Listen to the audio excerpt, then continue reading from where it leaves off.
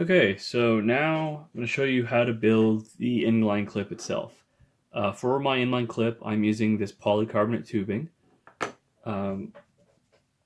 For the parts that I built for my TKO, I'm specifically using this tubing. So if you decide to make your inline clip out of other materials, then you might have issues putting it in a TKO, but for this, I'll be using this tubing. You can buy this tubing. I bought mine from Amazon. You can also buy it from McMaster-Carr. The measurements for this tube is in the comments of this video. The small one is 1/2 inch inner diameter, 5/8 outer diameter, and the bigger one is 5/8 inner diameter and 3/4 inch outer diameter. So the first thing I want to do is, or I've already cut the two tubes to length. This larger one is 8.5 inches long, right? Yeah, 8.5 inches, and the smaller one is 3 inches and 1/8. So the first thing I want to do is I want to put a chamfer on the inside of the small tube, the barrel. This is so that when the dart comes in from one side of the tube, it has an easier time seating or aligning itself with the barrel before it gets shot through. So just using a knife for that. And I don't know how visible this will be. And I'm just going to slowly turn the tube in my hand with a sharp X-Acto blade.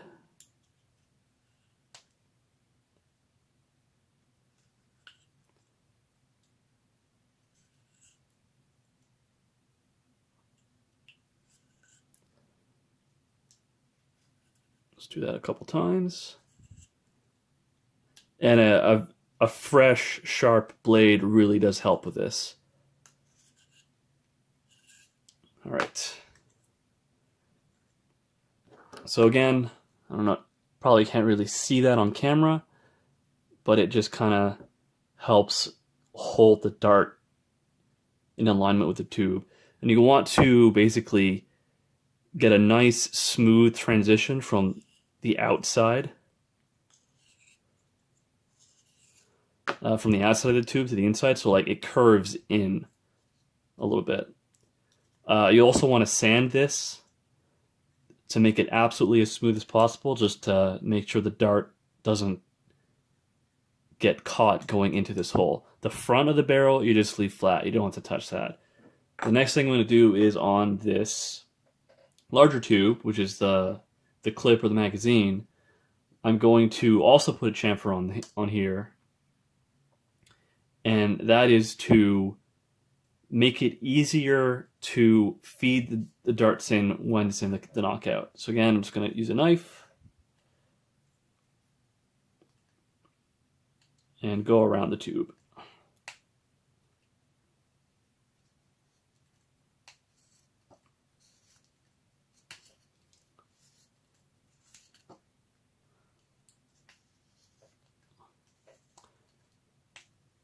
So you don't really need to sand this one, because it's only really there to help you feed the darts in from the rear.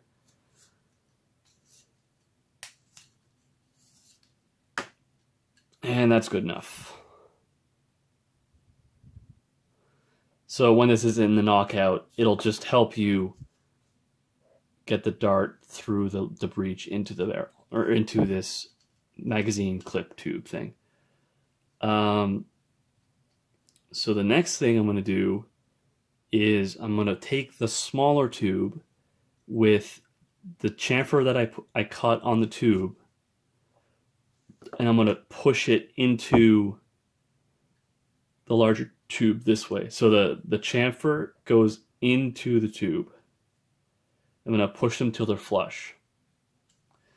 So one thing about buying this polycarbonate is sometimes you get lucky and you can just push the polycarbonate together, right?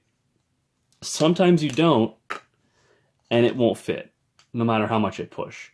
So what I end up doing for this particular batch of polycarbonate is I have to sand the outside of this smaller tube. And the way I do that is with a drill. I have a 1/2-inch wooden dowel in the drill, and I can just shove the polycarbonate onto the dowel and spin it. This is a nice jam fit on the wood, so you can hold sandpaper to it as it spins. I'm not going to show this because it takes half an hour to do in this case to get the tube to fit, so I've already sanded one. Obviously, you lose some of the clarity in the barrel material, but I can actually fit this in here. So, again, sometimes you don't have to, sometimes you do. I wish it wasn't this inconsistent, but it's not like, it can be fixed. So to do this sanding, I use 40 grit sandpaper to do a lot of the material removal. And then I switch to 80 grit or 100 grit and then 320 grit to get a nice smooth finish on the tube. And I want to be able to like force it in by hand a little bit, and then I'm going to use a bar clamp to force it all the way in. And again, the side that I've chamfered, so that makes it easier for the darts to fit in, goes into the tube this way.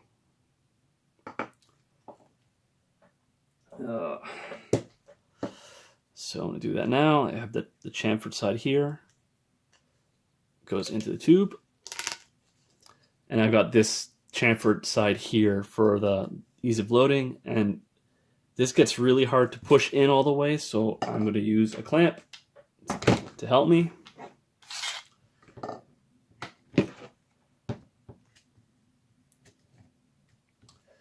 Like that.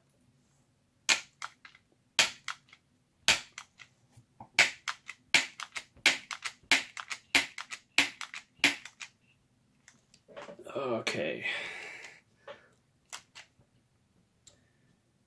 And I might have to hit it with a hammer a little bit too.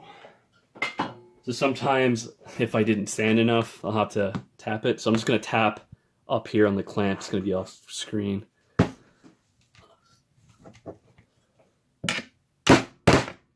It's not going to work.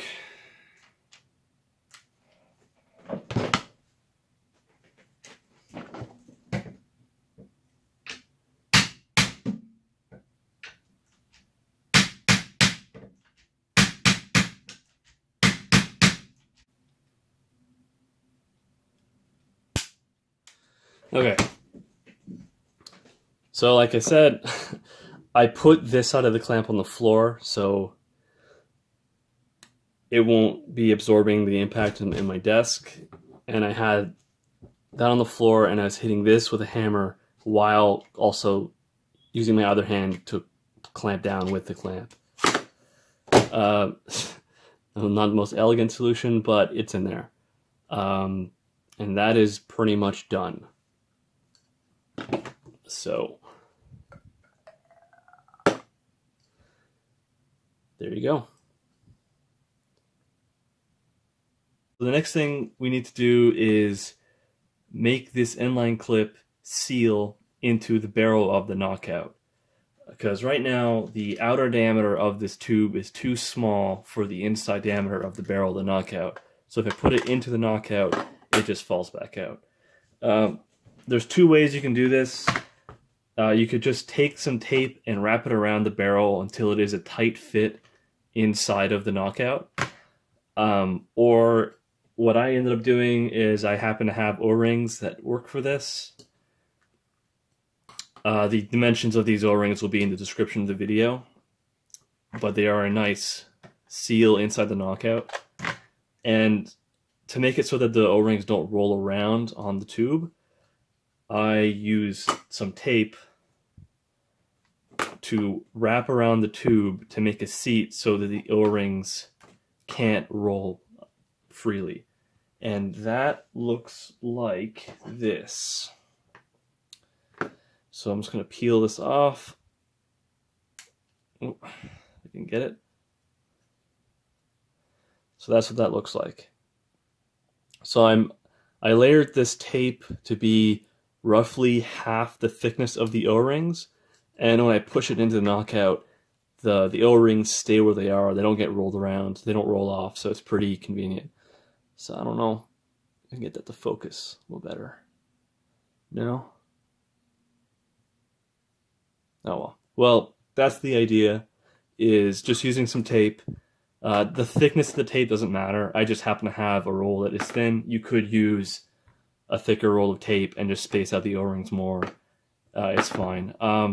You probably also don't need 2 O-rings, but it just felt like it might seal better if there's 2 of them. I don't know. But anyway, once you've put the O-rings or tape on your inline clip, then it is done and it is ready to go into a knockout.